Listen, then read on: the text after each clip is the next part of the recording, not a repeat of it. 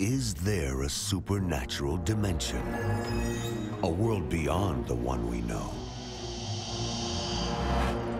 Is there life after death? Do angels exist? Can our dreams contain messages from heaven? Can we tap into ancient secrets of the supernatural? Are healing miracles real? Sid Roth has spent over 35 years researching the strange world of the supernatural. Join Sid for this edition of It's Supernatural. Hello, Sid Roth here. Welcome to my world, where it's naturally supernatural. We're coming into a time in history in which miracles will be like popcorn. I was just speaking the other week, and a man came forward, and he said, I had metal in my ankle. And when you said, take a leap of faith, the metal turned to bone, the pain disappeared. But the question I have is, it's wonderful he got a miracle. It's wonderful my next guest got a major miracle in her life. But the question is, how did she get a miracle? The question is it available for everyone? Is it available for you? Is it available for me? That's the questions you have, and you're going to get your answer, because yes and amen. Yes, and so be it.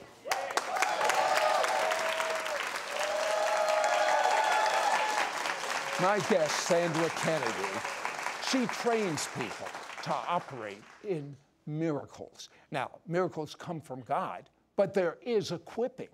And her people, you told me that 9 people that were brain dead, the people you trained, went into the hospitals, prayed for them, and they're normal. You know what that means? 9 people that are brain dead are normal? I mean, is that normal? Well, depends on how you come at it. The Bible calls it normal. Well, if the Bible calls it normal, then you call it normal, and I'm going to call it normal. How about you? Yeah. Okay. Yeah. Now, 9 years of age, you received a call of God. When I was 9, I wasn't even sure there was a God. But at 9, what did God tell you? I was just walking around my house, and I heard him say, one day I will use you in the healing ministry. Were your parents, did they pray for the sick? Did you see it in church? No. Did you believe in it? No. God knows what he's doing. Yeah, it's got to be all God No. on that. Okay, 71. Your mom is given, what, hours to live. 24 hours to live. Cancer. Right. She's dying. Right. What did you do? Well, I was working up in the north, and I was called in. I flew in home, and on the way home, I heard the word of the Lord say, tell your mama. And he quoted the first part of the Lord's Prayer. Our Father which art in heaven, hallowed be thy name. Thy kingdom come. Thy will be done on earth as it is in heaven. And tell her there is no sickness in heaven. Now, Sid, I knew there was more to that prayer. My mom was a good old Southern Baptist. I was raised Southern Baptist, and I had never heard anybody say that. Did you understand healing at that point? Not really. Well, remember the Lord had spoken to me, and I had read my Bible and took me a little blue pen and marked everything in my Bible, you know, about healing. I had a blue Bible. When people begin to do it, they'll end up with a blue Bible, because healing's all over the Word of God. And so I came home, and I sat, my mother, she was in a coma. She did not even know I was there. They gave her less than 24 hours to live. And I brought my chair, just an obedient young person, brought my chair, put it right by her bed, sat right there for 5 hours, Sid. Now, how many of you would have prayed over a loved one for 5 hours? How did you even know to pray for 5 hours? Well, I didn't really call it praying. I just kept quoting what he said. Our Father which art in heaven, hallowed be thy name. Thy kingdom come, thy will be done on earth as is in heaven. And then said, Mama, there is no sickness in heaven. 5 hours. Never stopped it. 5 hours. Our Father who art in heaven, hallowed be thy name. Thy kingdom come, thy will be done on earth as it is in heaven. On earth as it is in heaven. Next thing I know, she's wide awake. And of course, then I did just a really religious thing that I knew nothing about, don't even know where it came from. This thought popped in my mind to anoint her with oil. I'd never seen anybody anointed oil in my entire life. And anyway, so I went, and we didn't have any oil in the house, none, but we had some Crisco. Yeah, but he didn't tell you Crisco, he told you oil. Hey, I'm a good Southern girl. Okay. Had some Crisco. A can of Crisco, not a bottle. A can of Crisco. Smeared it over. Lard. We came, and my sister and I, and spread it all over her. And then, you know, just think a minute with me, Sid. Here, you never done it before, never seen anybody do it, didn't know anything about it. I said, and I heard this thought, anoint her with oil. Didn't know where it was in the scripture, didn't know. But I began to anoint her. And so then the question comes, where do you anoint her? Well, I didn't know where to anoint her, so I began to put it here, put it there, then put it everywhere. If a little bit would work, can you imagine what a canful will do? So what happened with your mother smeared in oil with hours to live from dying of cancer? Well, we were holding her in a chair. We'd gotten her up and holding her in a chair, you know, because she'd been in a coma and didn't have strength to sit up. Well, we really couldn't hold her after we put the oil on her. I mean, she was... But God supernaturally, Sid, hit her. And I'm telling you, she jumped up totally and completely healed. And I saw on the records at the Medical College of Georgia, miracle. I didn't know they put that in records. Well, I did. Years ago, they did. Okay. Miracle was written across it. All right. They're 25 years later, by the way. Praise God. Okay.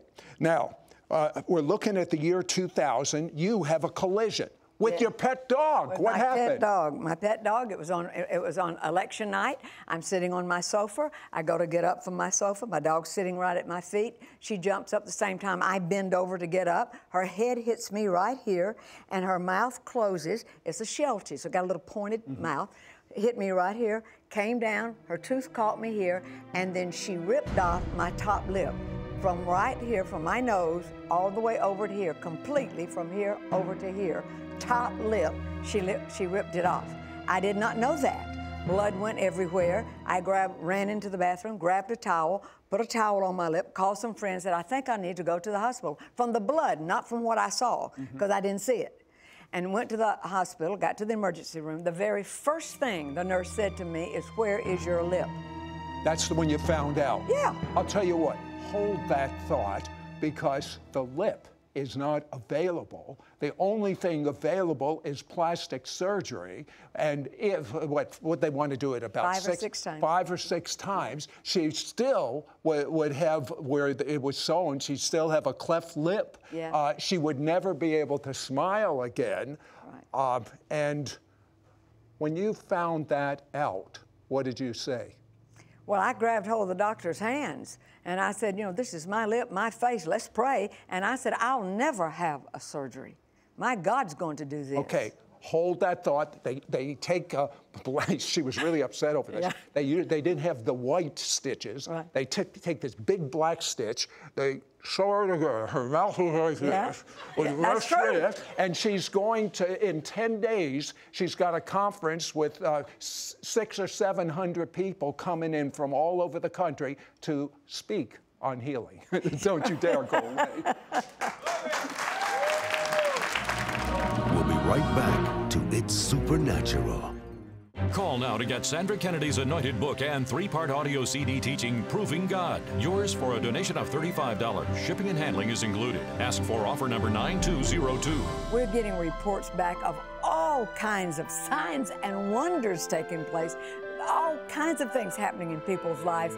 It is a now word for the now generation for what God is doing. Through Sandra's anointed book and audio CD teaching, you will understand how to clear every obstacle keeping you from receiving your breakthrough. Learn how to prove God by coming boldly before His throne of grace and effectively presenting your case based on God's Word. Receive an impartation of persistent, tenacious faith to help you access every promise of God for your life. Her book includes 37 different topics with personalized scripture, prophetic prayers and declarations to help access daily your miracle. People's lives were transformed.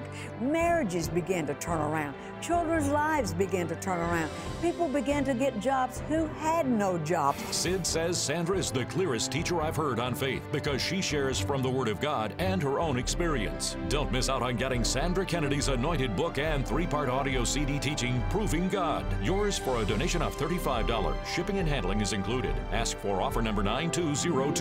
Call or you can send your check to Sid Roth, P.O. Box 39222, Charlotte, North Carolina 28278. Please specify offer number 9202 or log on to sidroth.org. Call or write today. We now return to It's Supernatural. This sounds awful. Her pet dog bites off somewhere between a third and half of her, was it upper lip? Upper lip. Uh-huh. And will an upper lip grow back? They told me the upper lip would not grow back. If it had been the bottom lip, it would reproduce itself. The upper lip would not.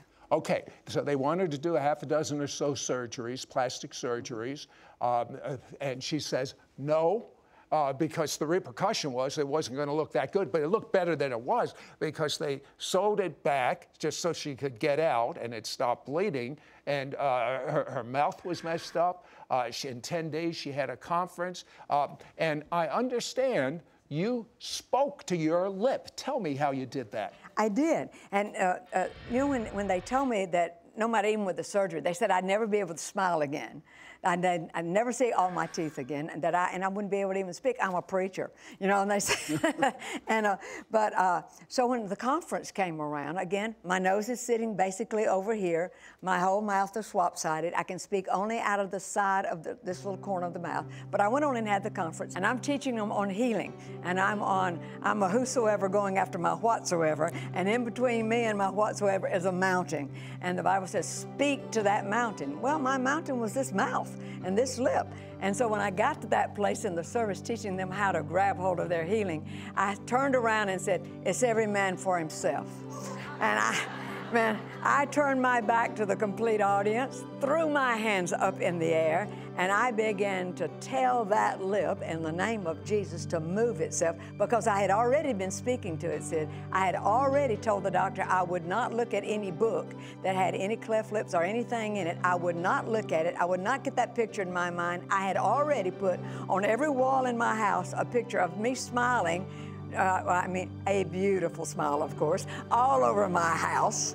And that's what I looked at. That's what I wanted in my mind. So when I turned my back on the congregation, I began to command that lip, just like this, in the name of Jesus. I command you, lip, in Jesus' name, to reform, reshape, and to materialize and to grow in Jesus' name. I took my fingers and I began to speak to it. I command you to move. But all these hundreds of people, they're watching you. They're watching my back, honey, because I got my back to them. Hallelujah. Okay. But there are screens. There's screens, and they are watching me. They are watching me. Okay. So you're talking to your lip. Every man for himself. Every man then for what himself. happens? It moves. My lip moves. My lip moved. Now, it didn't move a whole lot, but it moved enough that I knew that it moved. I wasn't even talking plain because I couldn't even hardly speak. And because all of my lips are glued to my teeth. So you're kind of speaking from the side. From this little side of my mouth. I'm holding the microphone over here like this, holding a healing conference. How would you like to have been at a healing conference and your teacher, your great teacher, can't even speak? Right. And got black gut on top of that. Oh man. You were really concerned. That bothered me bad, yes, okay. Absolutely. Out of curiosity, what happened to the other people when they were speaking to their mountain or their problem? Well, when it moved, I screamed and yelled because praised God because I felt it move. Well, then they started praising God and screaming because they started experiencing healings. So it just supernaturally went all through the audience and everywhere. That faith just began to just rise up everywhere. Now, did you ever go back to that doctor? I did.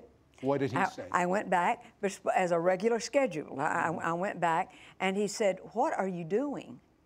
And I said, "Well, let me tell you. So I told him what I was doing. I told him I was speaking to my lip and all this kind of stuff. And he said to me, you still must look at this book with all these pictures in because you will never be able to smile, da-da-da-da-da.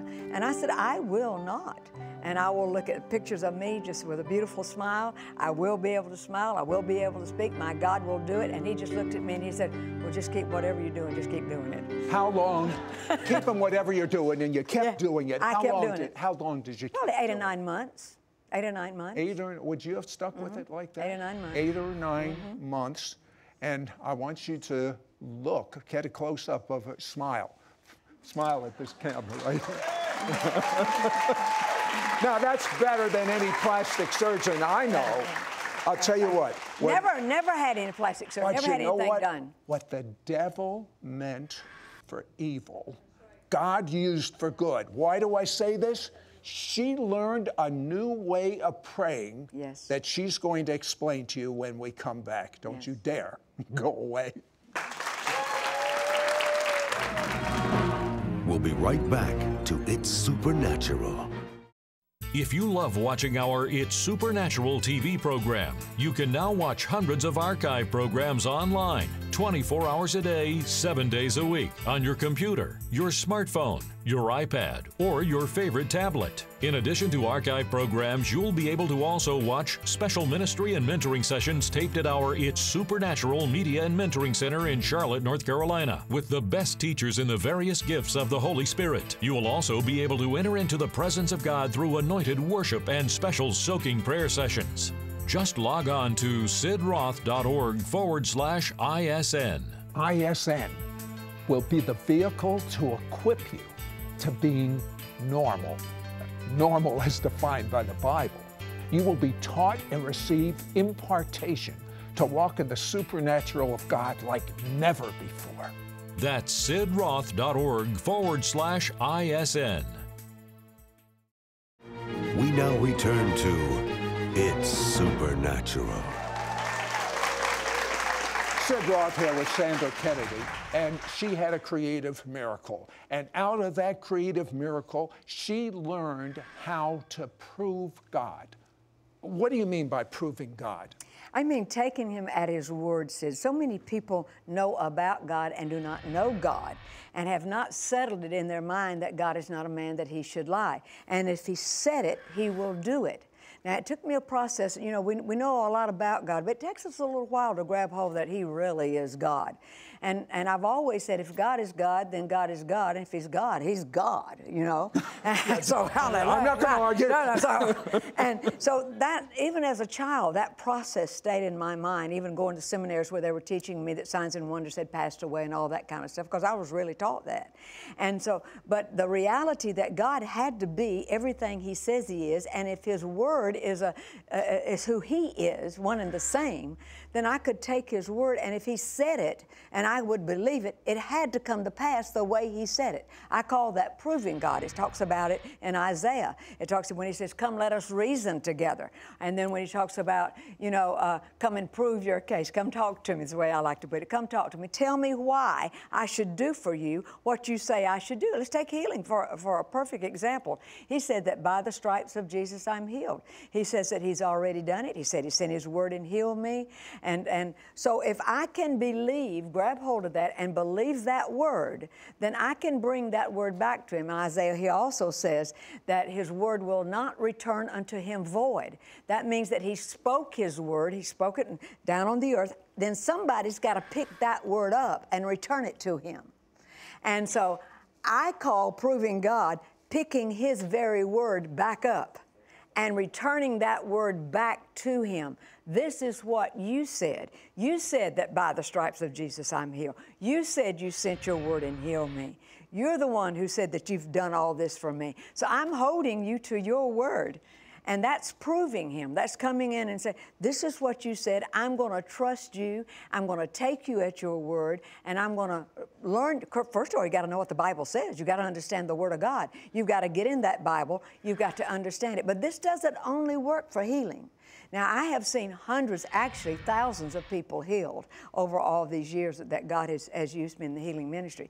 But most importantly, I see people taking the word of God and letting that word become a reality to them, and then taking that word and saying, this is what you said. You can't lie. God is not a man that he should lie. And holding that word back up to God, and I'm expecting you to do what you said you would do. You know, I have to ask you a question. When you had that tragedy, is what it was, with a chunk of your upper lip that won't grow back, gone, you put scriptures all over. You know the scriptures. Why did you do that? Because I'm a firm believer, through all the years of dealing and healing, I'm a firm believer that we have to start over each time almost, because we don't keep the scriptures in front of our eyes all the time. Now, Proverbs 4 says to do that. It says to keep the Word of God right in front of your eyes, and that it will produce healing. But most of the time, we do that based on where we are, if you need a healing, physically. Then you will have those scriptures in front of you looking at them. If not, you could be reading up on Armageddon. So, well, tell me, now, when you put them up around, really describe us. Did you get, was it this size of paper? Yeah, all sizes, yeah. And where'd you put it? I put it everywhere. I put it, first of all, on my mirror. I put it on the mirror in the bathroom, and then I put it on the wall, everywhere, in the kitchen, on the counters, everywhere. Most of them I would write just handwritten. I'd make these big notes, and I'd put them everywhere I'd go that I would see them, along with a picture. With a picture of me smiling. Okay, you walk. Visualize. I'm convinced you walk in miracles. Yeah. But can anyone that is born again, that does what you did, walk in miracles? Yes. All right, tell me, in your congregation, you have a healing center, you have a congregation. Tell me what's going on with people there. Oh, you could not name anything that we have not seen God heal. You couldn't. There's not a disease you could name, Sid. I don't care what it is. What about cancer? Oh, my goodness. It's the top of the list. What do you mean the top of the I mean, percentage-wise. Well, let's get her out to Duke University or Mayo Clinic, quick. Percentage-wise, we see more cancer healings than anything else, percentage-wise. And we've seen, people come off, people with diabetes, people on kidney machines, people waiting for heart transplants. Comas? 9 people already, that were brain dead. Plus, we've seen fingers grow, feet grow, new body parts. Right, but you told me something that's important. When you walk into someone that's brain dead or in a coma, you speak to their spirit. Explain that. Well, the Bible says that God is the Father of spirits. So you don't let the flesh throw you. I mean, that's just the house that you're living in. So you don't let the flesh call the shots. I mean, at your house that you live, whatever street you live on here, your house doesn't tell you when it needs painting and what it needs doing. You are in charge of that house. I hope you're listening.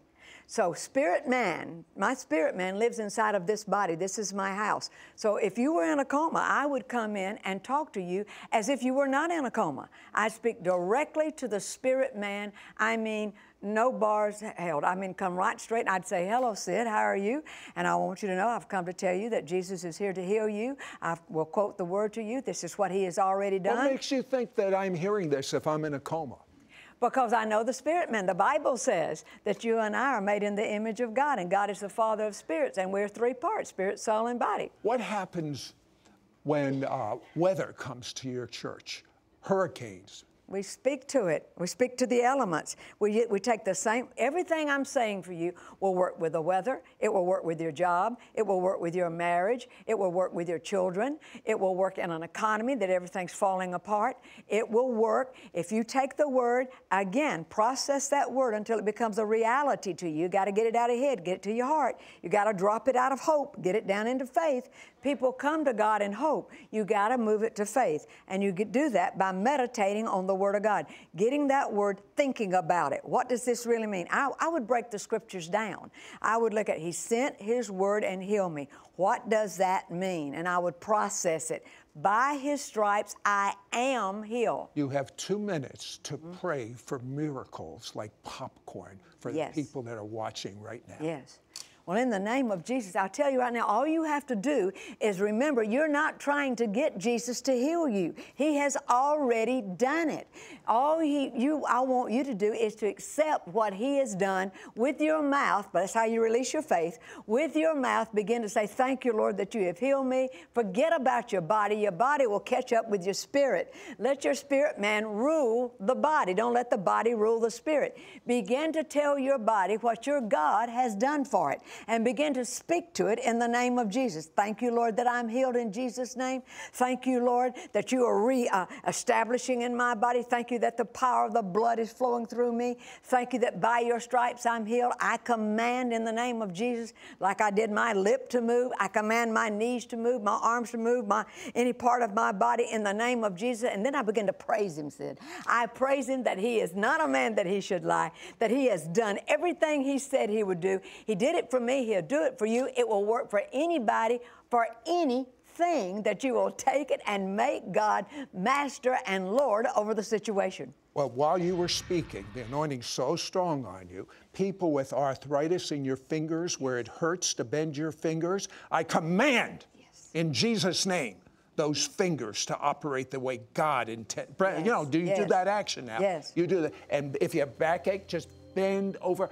Yes. 20 seconds, pray for cancer, tumors. I curse you in the name of Jesus. I mean, every tumor, I command you to shrink.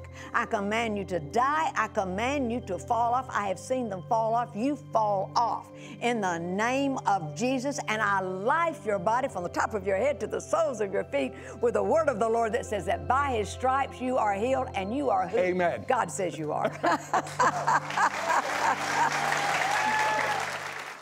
Call now to get Sandra Kennedy's anointed book and 3-part audio CD teaching Proving God. Yours for a donation of $35. Shipping and handling is included. Ask for offer number 9202. We're getting reports back of all kinds of signs and wonders taking place. All kinds of things happening in people's lives. It is a now word for the now generation for what God is doing. Through Sandra's anointed book and audio CD teaching, you will understand how to clear every obstacle keeping you from receiving your breakthrough. Learn how to prove God by coming boldly before His throne of grace and effectively presenting your case based on God's Word. Receive an impartation of persistent, tenacious faith to help you access every promise of God for your life. Her book includes 37 different topics with personalized scripture, prophetic prayers, and declarations to help access daily your miracle. People's lives were transformed. Marriages began to turn around. Children's lives began to turn around. People began to get jobs who had no jobs. Sid says Sandra is the clearest teacher I've heard on faith because she shares from the Word of God and her own experience. Don't miss out on getting Sandra Kennedy's anointed book and 3-part audio CD teaching Proving God. Yours for a donation of $35. Shipping and handling is included. Ask for offer number 9202. Call or you can send your check to Sid Roth, P.O. Box 39222, Charlotte, North Carolina 28278. Please specify offer number 9202 or log on to sidroth.org. Call or write today.